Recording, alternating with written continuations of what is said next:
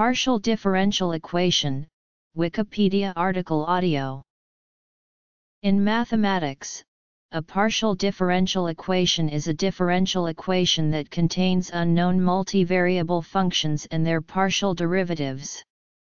PDEs are used to formulate problems involving functions of several variables, and are either solved by hand, or used to create a relevant computer model.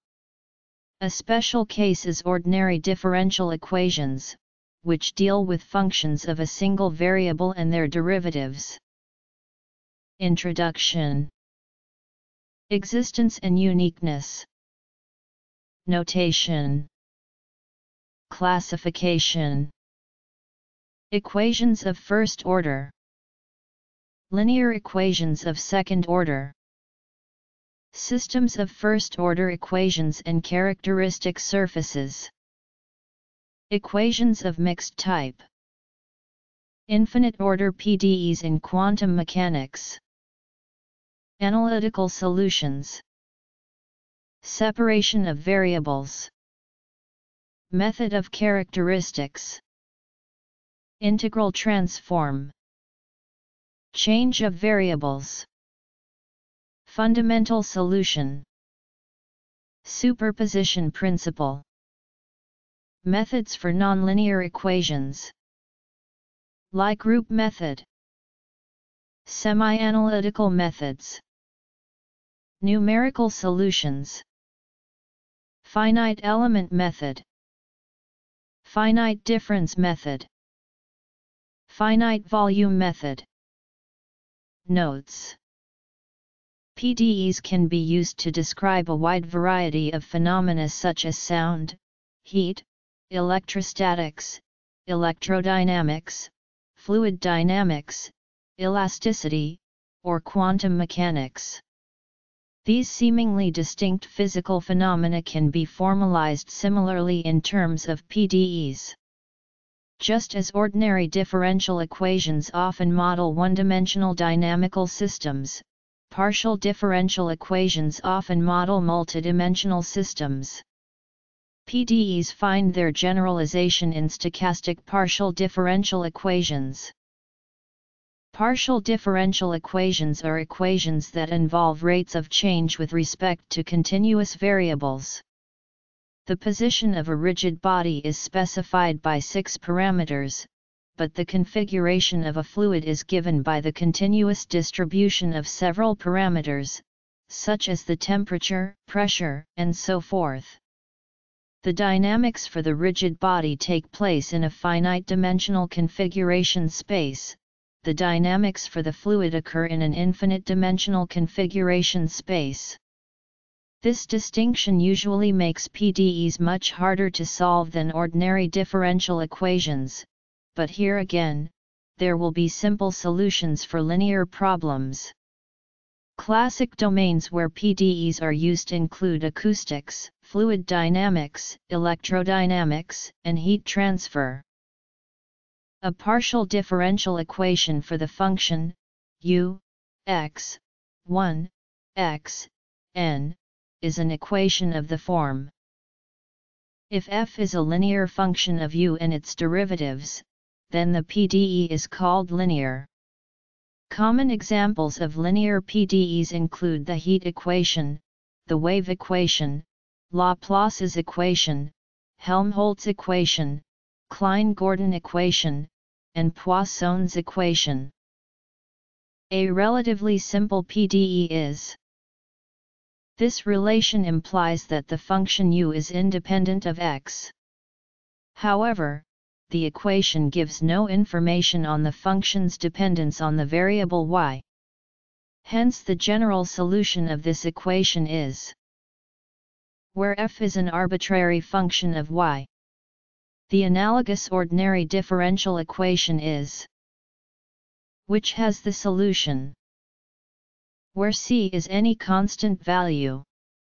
These two examples illustrate that general solutions of ordinary differential equations involve arbitrary constants, but solutions of PDEs involve arbitrary functions. A solution of a PDE is generally not unique, additional conditions must generally be specified on the boundary of the region where the solution is defined. For instance, in the simple example above, the function f can be determined if u is specified on the line x equals 0.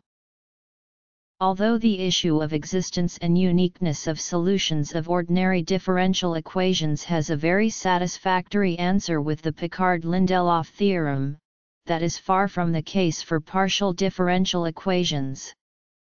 The Cauchy-Kovalevsky theorem states that the Cauchy problem for any partial differential equation whose coefficients are analytic in the unknown function and its derivatives, has a locally unique analytic solution.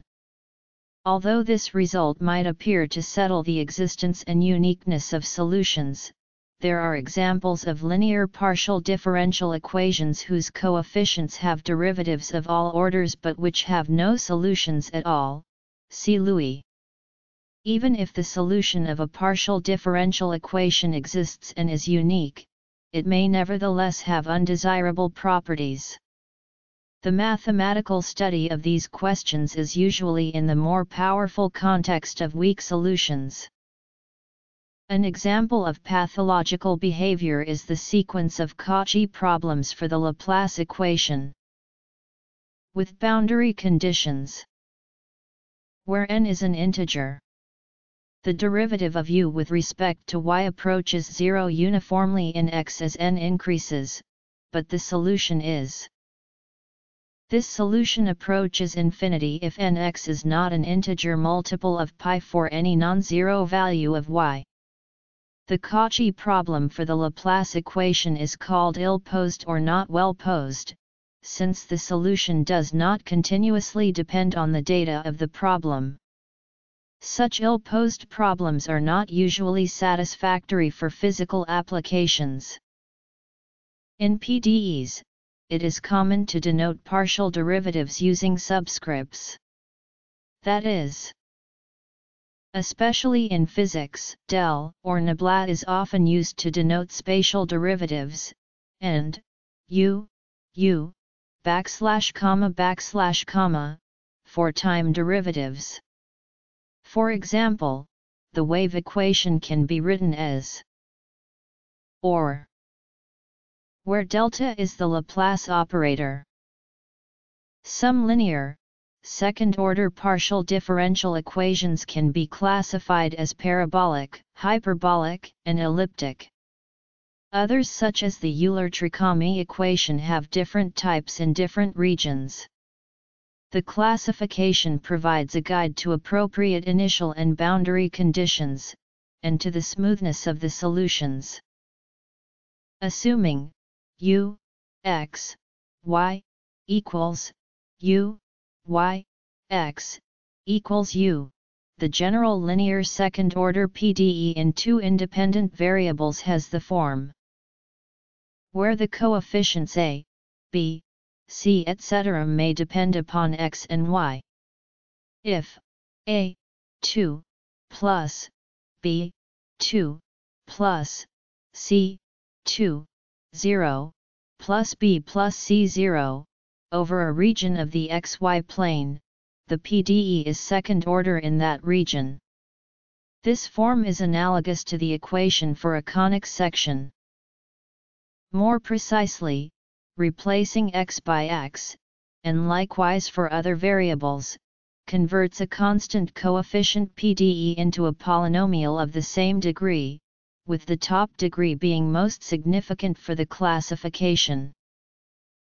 Just as one classifies conic sections and quadratic forms into parabolic, hyperbolic, and elliptic based on the discriminant, b, 2, 4, a, c, 4ac, the same can be done for a second-order PDE at a given point. However, the discriminant in a PDE is given by b, 2, a, c, ac, due to the convention of the xy term being 2b rather than b.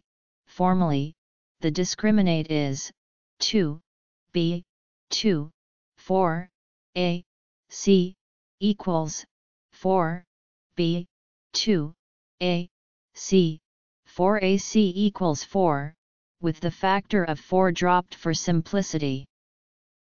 If there are n independent variables x1, x2, xn, a general linear partial differential equation of second order has the form. The classification depends upon the signature of the eigenvalues of the coefficient matrix Aij. The classification of partial differential equations can be extended to systems of first-order equations, where the unknown u is now a vector with m components, and the coefficient matrices A nu are m by m matrices for nu equals 1, n. The partial differential equation takes the form where the coefficient matrices A nu and the vector B may depend upon x and u. If a hypersurface S is given in the implicit form where phi has a non-zero gradient, then S is a characteristic surface for the operator L at a given point if the characteristic form vanishes. The geometric interpretation of this condition is as follows: if data for U are prescribed on the surface S, then it may be possible to determine the normal derivative of U on S from the differential equation. If the data on S and the differential equation determine the normal derivative of U on S, then S is non-characteristic. If the data on S and the differential equation do not determine the normal derivative of U on S, then the surface is characteristic, and the differential equation restricts the data on S. The differential equation is internal to S. If a PDE has coefficients that are not constant, it is possible that it will not belong to any of these categories but rather be of mixed type. A simple but important example is the Euler-Trikami equation, which is called elliptic hyperbolic because it is elliptic in the region x0, and degenerate parabolic on the line x equals 0. In the phase space formulation of quantum mechanics, one may consider the quantum Hamilton's equations for trajectories of quantum particles. These equations are infinite-order PDEs. However, in the semi-classical expansion, one has a finite system of odes at any fixed order of. The evolution equation of the Wigner function is also an infinite-order PDE. The quantum trajectories are quantum characteristics, with the use of which one could calculate the evolution of the Wigner function. Linear PDEs can be reduced to systems of ordinary differential equations by the important technique of separation of variables. This technique rests on a characteristic of solutions to differential equations. If one can find any solution that solves the equation and satisfies the boundary conditions, then it is the solution.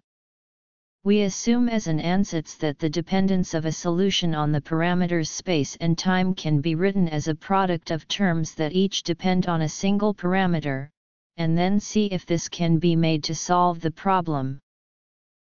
In the method of separation of variables, one reduces a PDE to a PDE in fewer variables, which is an ordinary differential equation if in one variable these are in turn easier to solve. This is possible for simple PDEs, which are called separable partial differential equations, and the domain is generally a rectangle. Separable PDEs correspond to diagonal matrices thinking of the value for fixed x as a coordinate. Each coordinate can be understood separately. This generalizes to the method of characteristics, and is also used in integral transforms. In special cases, one can find characteristic curves on which the equation reduces to an ode. Changing coordinates in the domain to straighten these curves allows separation of variables, and is called the method of characteristics. More generally, one may find characteristic surfaces. An integral transform may transform the PDE to a simpler one, in particular, a separable PDE. This corresponds to diagonalizing an operator. An important example of this is Fourier analysis, which diagonalizes the heat equation using the eigenbasis of sinusoidal waves. If the domain is finite or periodic, an infinite sum of solutions such as a Fourier series is appropriate, but an integral of solutions such as a Fourier integral is generally required for infinite domains. The solution for a point source for the heat equation given above is an example of the use of a Fourier integral. Often a PDE can be reduced to a simpler form with a known solution by a suitable change of variables. For example, the Black-Scholes PDE is reducible to the heat equation by the change of variables. Inhomogeneous equations can often be solved by finding the fundamental solution, then taking the convolution with the boundary conditions to get the solution. This is analogous in signal processing to understanding a filter by its impulse response.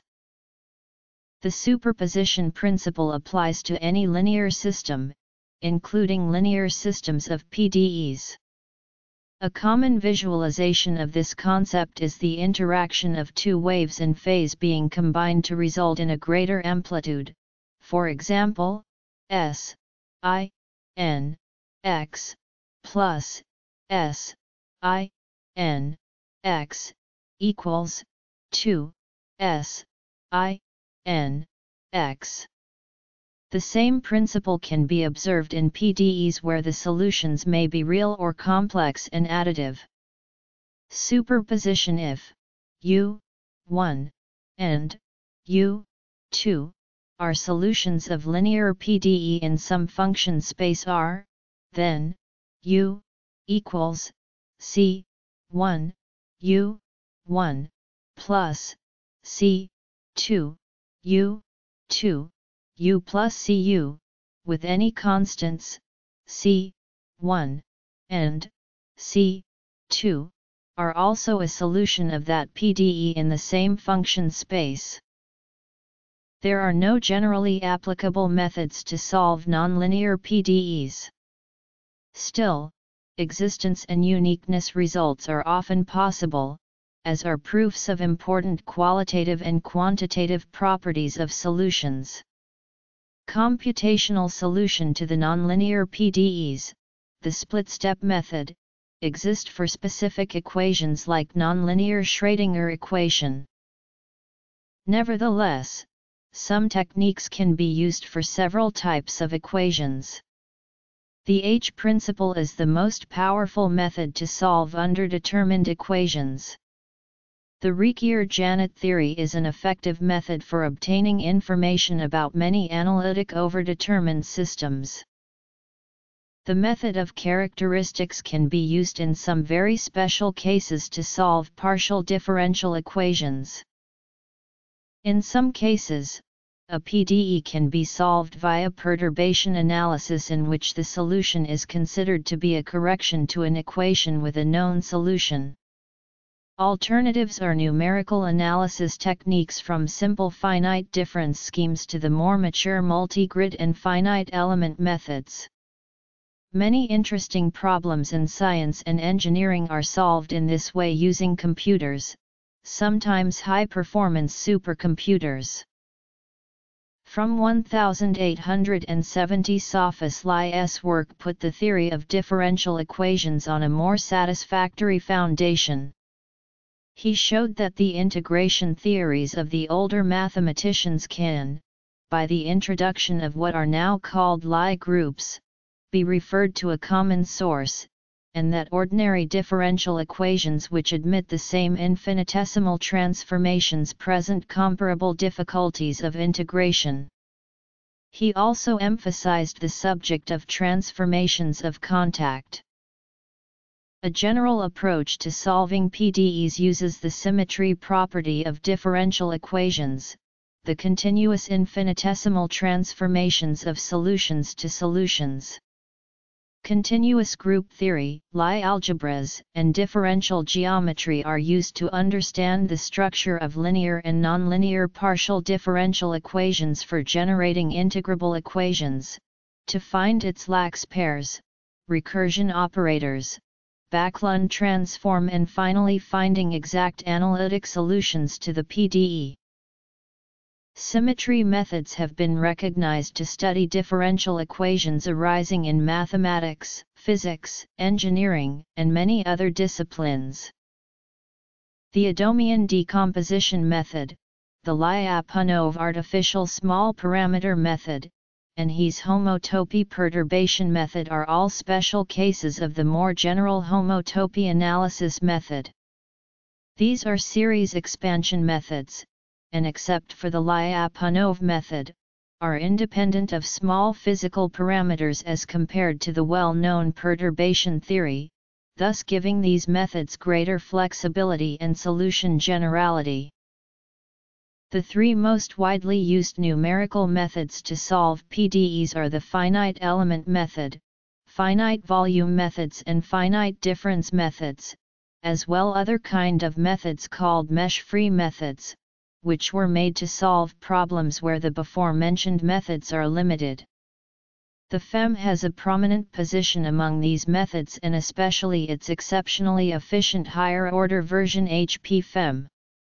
Other hybrid versions of FEM and mesh-free methods include the generalized finite element method, extended finite element method, spectral finite element method, mesh-free finite element method, discontinuous Galerkin finite element method, element-free Galerkin method, interpolating element-free Galerkin method, etc.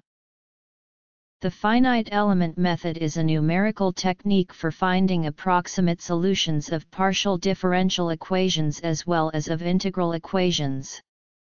The solution approach is based either on eliminating the differential equation completely, or rendering the PDE into an approximating system of ordinary differential equations, which are then numerically integrated using standard techniques such as Euler's method, Runge-Kutta, etc.